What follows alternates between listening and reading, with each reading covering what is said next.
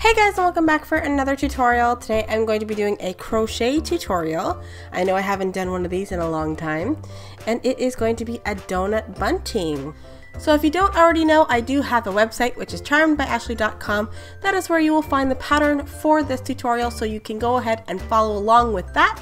Also, all my other tutorials and more patterns and pictures and everything are posted over there. I also would love it if you followed me on my Instagram and my Facebook, and definitely join the community.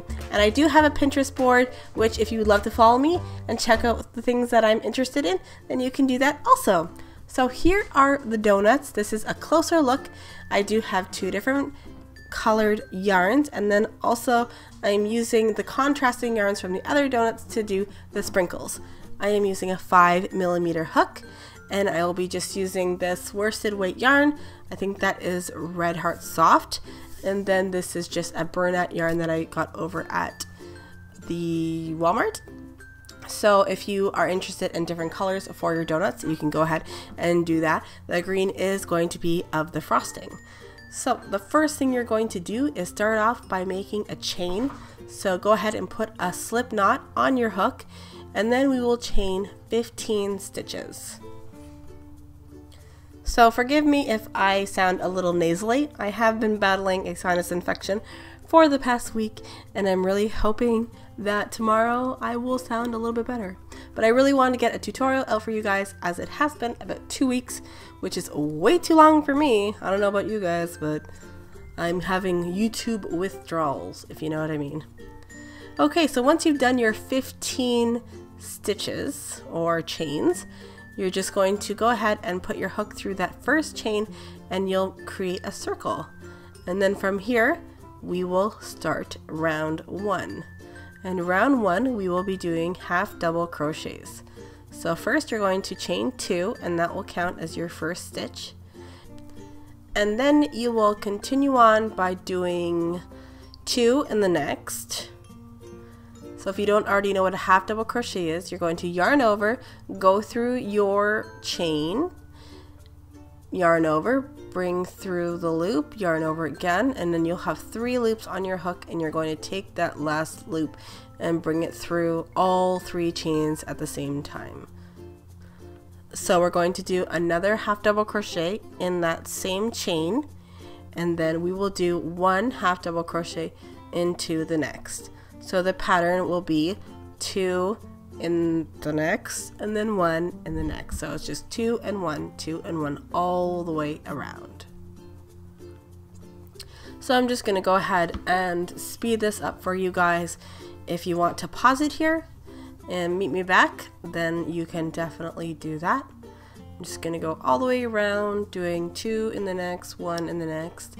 And then when we get around to our last chain, we will take our hook and go through that first chain 2 that we began with and pull up a loop, and then we're gonna finish that row. So we're completing the round completely. So it will look like this, and this is going to be the center of your donut. Now we're going to work on round 2, still using our frosting yarn, and do a chain 2 again, which will count as our first half double crochet, and we will do exactly what we did in the last one, where we did 2 in the next, 1 in the next. So 2 and 1, 2 and 1 all the way around. This will ensure that your donut stays nice and flat. So I'm gonna go ahead and speed this up. So I'm just going to complete this round. Make sure you go into the top of that chain 2 at the beginning to complete your round. And then we're going to go ahead and start our next row, where we will do a color change. Take that yarn, the green yarn, I'm not going to be cutting that off. I'm just going to put that over my right hand, making sure the yarn is in the front. Then I'm going to bring the beige yarn through the green loop, and then I will start my half double crochets. So for this round, we will be doing 2 half double crochets in the next, and then 1 half double crochet in the next 2 stitches. So you'll repeat that pattern till you get to the end. But for this round, it's going to be a little bit different. We will be working in the back loop only. So if you're new to crochet, when you do your stitches, you will notice that there are 2 little strands of yarn, and that makes up 1 stitch. But for this, we're just going to go into the back loop only. It's going to be kind of weird at first, and it might look like you're actually pulling the stitch too much, but don't worry about it. Just continue on. Once you get your round done, it will all kind of go back to normal once it gets all re-stretched out again. So 2 half double crochets in one, and then 1 half double crochet in the next 2, and we will do that for the entire round. And then when we get back to the beginning, we will go back into our first chain 2. So don't forget, you always start with a chain 2 and then just finish that round. Now we're going to go on to the next one. We're going to do chain 2, and then we're going to do 2 half double crochets in the first, and then 1 half double crochet in the next 3 stitches. So this is why I said it might be easier for you to go over to my website, grab the pattern so that you can follow along, because it might be a little confusing hearing me say the pattern out loud. So once we get all the way done this one, we are again going to complete the round by going into that first stitch, and we are done with this round. So for the next round, we will chain 1 this time, and we're going to do single crochets into every single stitch. And this kind of just finishes it off, I find. I don't know why. I just think it looks nice. So we're just going to do a little bit looser single crochets into every single stitch all the way around. So if you don't know what a single crochet is, you're going to go in your stitch, pull up a loop, yarn over, and go through those 2 loops.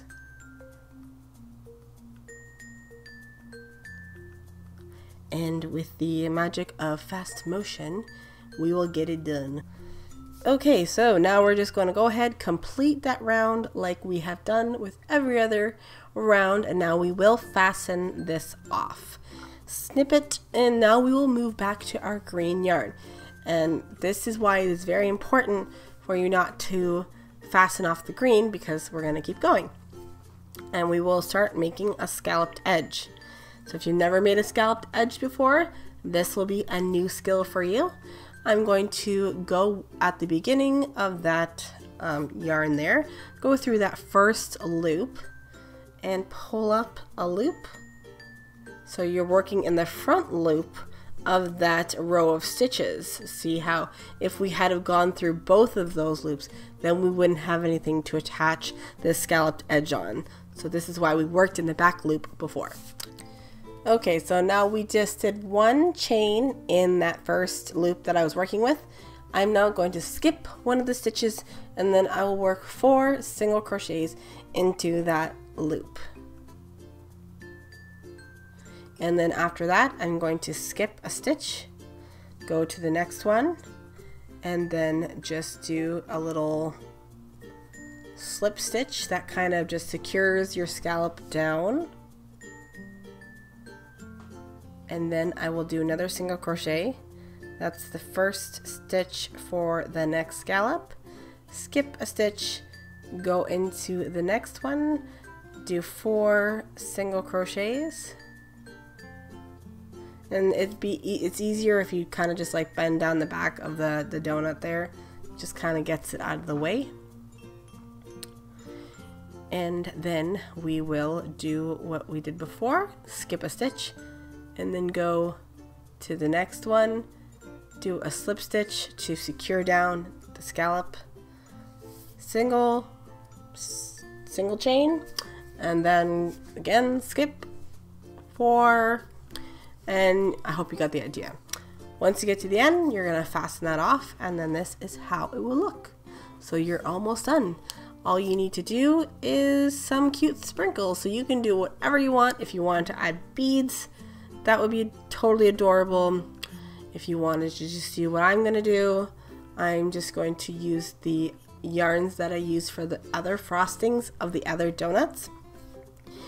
I'm making a bunting in this tutorial, but of course you don't have to. If you just want to make a donut for something, then this of course is a great pattern just for that. I'm using a darning needle to make my little sprinkles.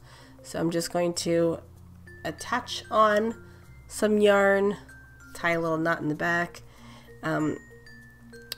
It is a little messy on the back, so that's why if I'm going to hang it, I'm going to hang it on a wall, so you're not going to see the back. If you wanted to put something on the back to cover up those stitches, you can of course do that, but it will be a little messy with all of these little stitches basically. So I just did like a sporadic pattern all around the frosting, and then when I got to the beginning, I just tied that in a knot and it made sure it all stayed together. And then I used purple for the other frosting, and then I'm done with the donuts. So if this is all you wanted to see, then you can end the tutorial now. If you want to know how I did the bunting and how I attached it, this is what I will be doing now. So I'm just taking that beige yarn and I am doing a whole bunch of chains. So if you are practicing your chain making, then this is the best. So I'm doing about 66 chains to get started. I want a nice long chain, and then I'm going to loop it at the end so that I can hang it on things, on a tack or whatever. And then I'm going to add my donuts, and I'm just going to crochet into the top. I find that if you do about 5 single crochets into the top of your donut, it's going to make sure that your donut's not going to flip when it's hanging or twist or something. So I'm just going to do 5 single crochets, super easy, and then I will continue on my chains. I did about 27 chains between my donuts. Of course, that is totally up to you if you want your donuts spaced together. If you're working with a small space, then you can of course totally just do whatever you want from this part, but that is just my measurements if you want it to be exactly the way mine looked. So after you've attached each donut with 27 chains in between, then you're going to do another 66 chains at the end, and then you will create a loop on either side. I just took the ends and then I folded the chain to the size loop that I wanted to and just tied it off easy. So just to be sure, I did 3 pink ones, 2 green ones, and 2 purple ones, and that is the entire banner.